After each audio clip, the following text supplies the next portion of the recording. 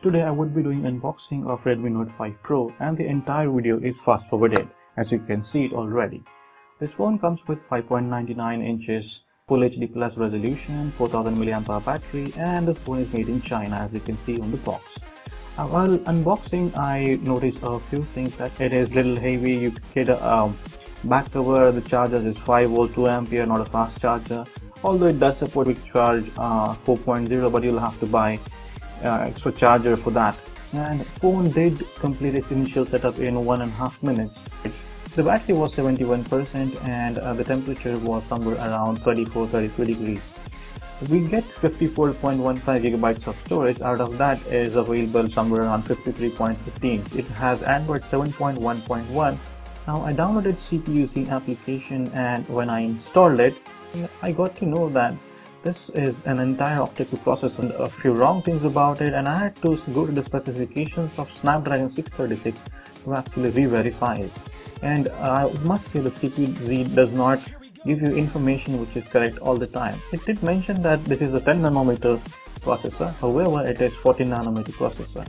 The camera was most talk about this phone. I captured photos with bokeh effect and a few selfies as well. And bokeh mode was okay, not kind of effective. The pro mode had very less options. The detailed camera review is on its way. So I compared a photo that I captured from Redmi Note 5 Pro with my Honor 6X in the same mode, the bokeh effect mode. And I must say the image is good on Redmi Note 5, but the depth and the color that are Honor 6X that are given by Honor 6X is no match for Redmi Note 5 Pro. So camera is a slightly disappointment over here, at least in terms of bokeh effect. Now the selfie, Xiaomi has done a really great job selfie camera. The 20 megapixel, but it is good only for taking a beauty mode selfie. The temperature kept around 34-35 degrees all the time, and then I decided to go for an update which was downloaded. It was 1.6 GB of update, and it took hardly 1.5 minutes to complete the update. As you can see, while updating as well, the phone's temperature remained constant somewhere around 34-35.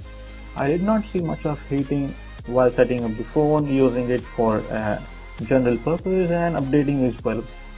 Once I updated it, I was expecting there would be at least security patch.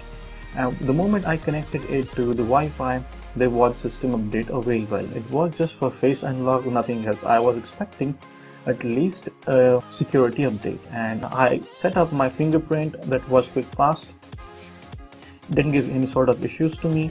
But in face lock there was some obnoxious, annoying thing. I didn't like them because whenever I tried to configure my face and try to unlock it, it would always say couldn't recognize, and I had to raise the phone above at the level of my face, and then only it would unlock it. This was the initial impression of the phone, and I would certainly come up with the dedicated camera, gaming, performance, and heating, and a couple of more things. There would be dedicated videos for this. Till then, stay tuned, subscribe to my channel, like this video, share it across your buddies, and Jai Hind, Jai Maharashtra.